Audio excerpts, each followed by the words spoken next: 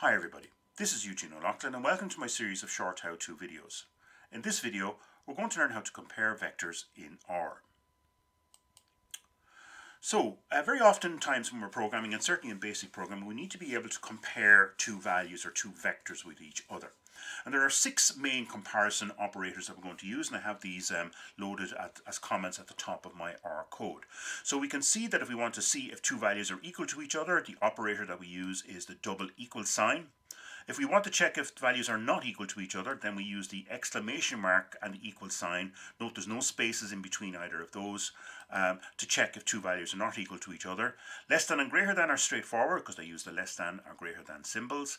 Less than or equal to or greater than or equal to are displayed using the less than and equals to sign, and also the greater than to equal to sign. Again, no space between anything here. So watch out that you get the syntax of all of these values correct. So let's say we want to compare two values. So let me create two simple vectors. The first one is called x. I'm going to assign it a value of 5. And the second one is called y, and I'm going to assign it a value of 10. So we're going to compare x and y. So let me just run these to create the vectors. We can see in our global environment that the values have been created, and x contains a value of 5 and y contains a value of 10. So now what I want to do is I'm going to check, is x equal to y, is it not equal to y, is it less than or greater than, or less than or equal to, or even greater than or equal to. So the statement x equals to y, is that true or false? So when I run this line, we can see that the output in the console is that this is a false statement. X is not the same as y, therefore we return the false value. If, however, we check is x not equal to y, using the exclamation mark equals symbol for the operator here, when I run that, we get returned a value of true, because of course x, a value of 5, is not equal to y, which has a value of 10. So is x less than y? So let's check that. X less than y. Run. And we can see that that value is in the console is true because 5 is less than 10. Let's try and see is x greater than y. So when we use that expression and run it, we get a value of false because of course 5 is not less than 10. So that returns a value of false. What about less than or equal to? So let's try that out. X less than or equal to y. When I run that, I'm getting a value of true because of course 5 is less than or equal to 10. And let's finish this section here by just checking the final greater than and equals y. So is x greater than or equal to y? Is that statement true or false? Let's run and see, and our output is it's false because x, a value of 5, is not greater than or equal to y, a value of 10. So this is amongst some of the most basic things that you'll need to learn how to use when you're programming in R. Let's now compare entire vectors at the same time. So I'm going to create two more vectors here. First one I'm going to call A. I'm going to assign it using the combine operator. I'm going to assign it 3 values, a value of 10, 20, and 30. Let me run that to create the vector, and create a vector called B, and assign it a value using the combine operator of 10, 25, and 30. And we run that to create that vector. So you can see here what we're going to be doing is, for vector A, I'm going to be comparing the first value 10 with the first value in vector B, then going to compare the second value in vector A with the second value in vector B, and finally do the same with the third value, 30. I'm going to compare the 30 in vector B. So let's do what we've done with the x and y. Let's do that with A and B here as well. So first of all, the statement A is equal to B. Let's see what happens when we run this.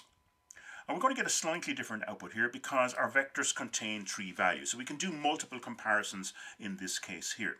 So A is equal to B. Well, it compares the first values in vector A compared to the first value in vector B. They're both 10, so that statement is going to be true.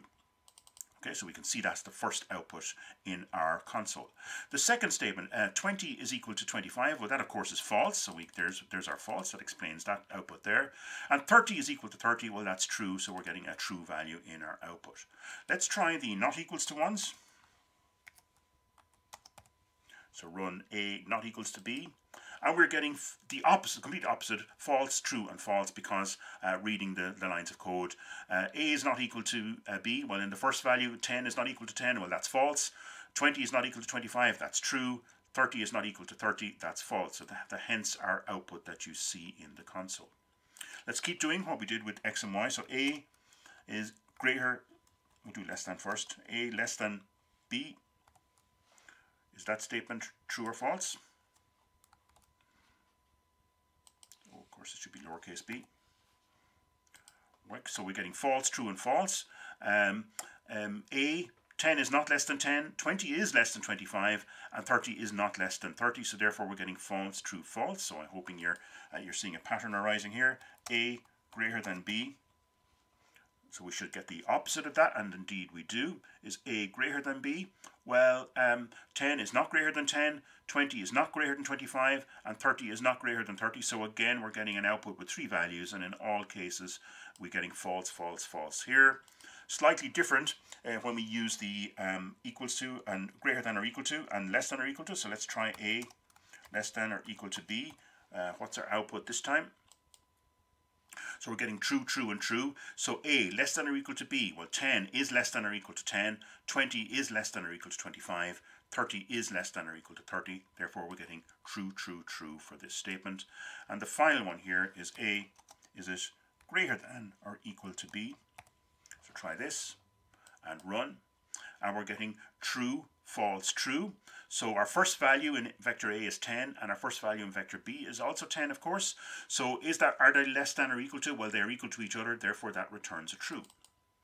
The second value in each vector, 20 and 25, well, 20 is not greater than or equal to 25, therefore that returns a value of false. And finally, the last one, 30 and 30, are they, is A greater than or equal to B? They are equal to each other, therefore it returns a value of true. So in that way then we're able to compare both single valued vectors like X and Y, and we're also able to compare vectors which contain more than one value. So this will become useful when you are moving on to things like iterative statements and more complicated coding in R. But that's how you compare vectors in R. I hope you found this video useful. Thank you for your attention.